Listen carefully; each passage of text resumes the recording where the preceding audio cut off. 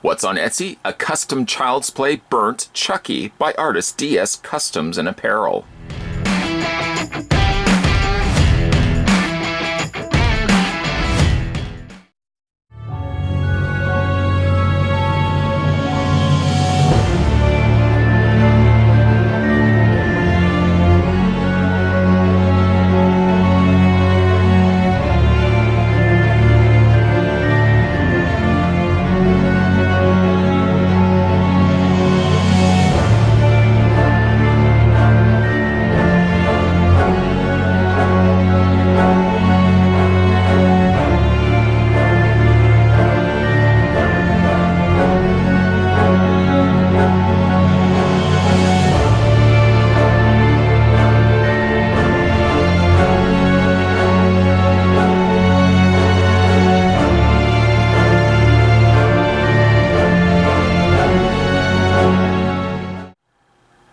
I'll put the link down below if you're interested in checking out not only this piece and adding this one to your collection, but the other cool collectibles and apparel that he has at his store as well.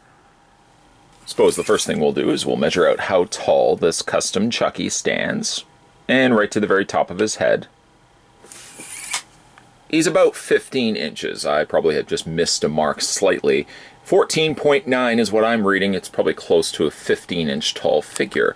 Switching that over to centimeters, if centimeters is your thing, that the figure then stands at 37.8 centimeters in height. By the way, those looking to pick up Burnt Chucky for themselves, price point is $246.41. That's what the artist is selling it for. Comes included with the original knife that came included with the Mezco release of Chucky, as this is a custom of a Mezco release. The knife has been heavily saturated. That's an understatement.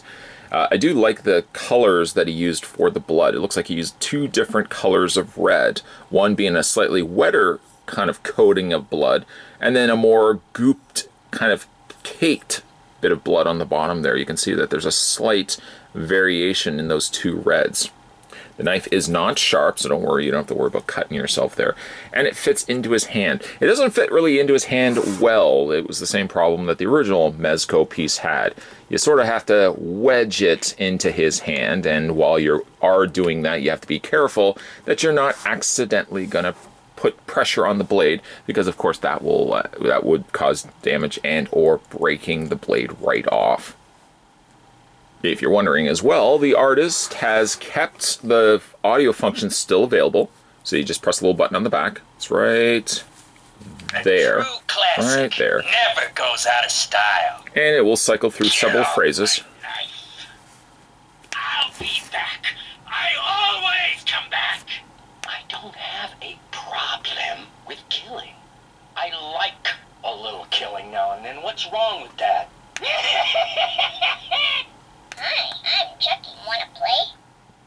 One could definitely agree that the artist put a lot of time and care into burning up Chucky. I can't imagine he actually took a torch to Chucky, but gave you the next best thing. DS Customs and Apparel has done a really outstanding bang-up job here on Chucky's face. Really having like the melted, molten plastic dripping down Chucky's face, still revealing, like in the movie, one open eye. And I do like that he's kind of bloodshot the one eye, while the other eye is completely sealed over. And like in the movie, he's got a few little drippings in which the plastic has draped its way over top of the eye socket. Things also still visible on Chucky here is the open teeth, the open mouth area, which it looks like he has colored in the teeth, made them just a little bit brighter so they do nicely stand out. One nice little touch that I also liked that he did was he added a little wire. There's a little wire sticking out from the end, the out area, the side area there of Chucky's face. All around, very impressed with what he's done here. Right to the point that if you spin the figure around, he's also, of course, shortened the hair a little bit, and he's stained it, giving it that sense that it does look burned, torched, and otherwise rather scorched. The custom tweaking and painting carries its way down from the neck all the way down to its feet, where he's really tarnished and burnt out the outfit, giving it a really dark soot look to it. It looks like he's just taken some nice paint and darkened the shirt, the overalls, the coveralls, quite considerably. There are a few little areas in which you can still sort of see the lighter shade, which I think is accurate to the movie itself. Most, if not all, of the deco here, the cowboys, the doctors, and all the other things that Chucky could have participated in if he wasn't wanting to kill poor Andy Barclay, or at least, very least, take his soul.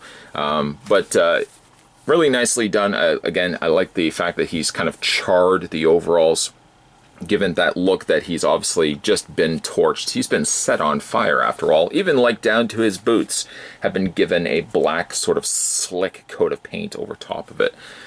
No touch, no area seems to have been unscathed by his new tweaking and customization, even like down to the hands.